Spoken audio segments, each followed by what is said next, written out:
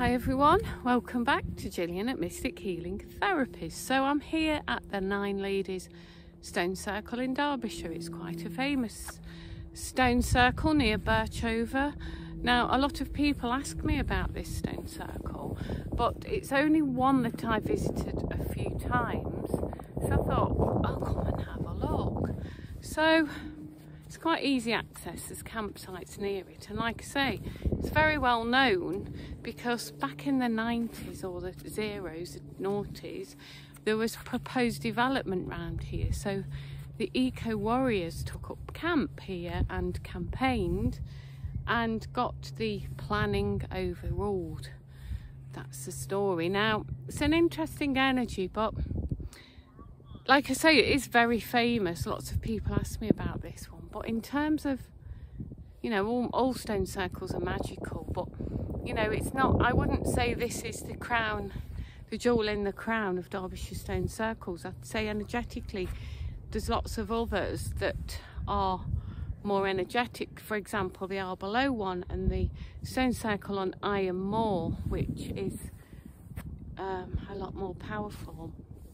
Now, I've gone round and the ley lines seem to be intact, although the stone here, this one, doesn't seem to correspond to the ley line. Where I'm standing is where the ley line is, so I think that at some point they have either moved the stone or there's been some energy block. So there was a block ley line, so we've cleared that. And I've gone into the centre here and people have left offerings, look. Mostly the offerings are organic. So we've got a carrot, we've got some daffodils, but what I would say to anybody that is leaving offerings on any sacred site or any trees, you know, sometimes people like to leave ribbons on trees. All I would say to you is please, please, please, please only leave offerings if they're organic. It's like this one, someone's put some plastic around the carrot. Well, the carrot's going to biodegrade, but the plastic isn't. So, you know, especially like when you do ribbons on trees, just think about it. Essentially, it might look pretty, but after a while, really what you're leaving is plastic rubbish. So please just be mindful of that. And that's from Creator, that's from Universe. So yeah, I've stood in the middle here, and what I've seen is a vortex of energy going right up.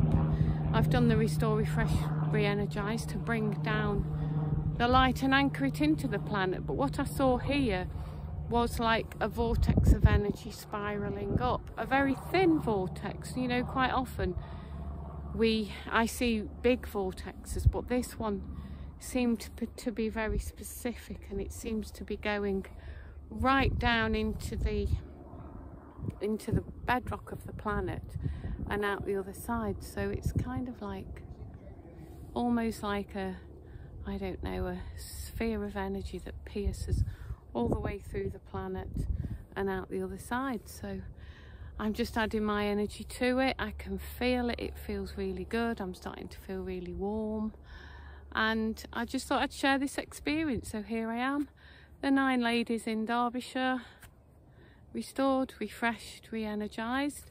We're just a little bit late for the spring equinox, but it's the best I could do in terms of my schedule. So yeah, we've got lots of exciting things coming up, folks, on the summer solstice. We're doing another trip to Arbaleau.